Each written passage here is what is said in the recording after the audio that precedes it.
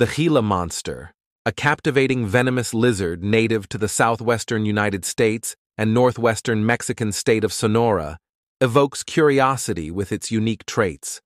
Renowned for its striking bead-like scales and vibrant black and orange patterns, it stands out in the arid desert landscapes it calls home.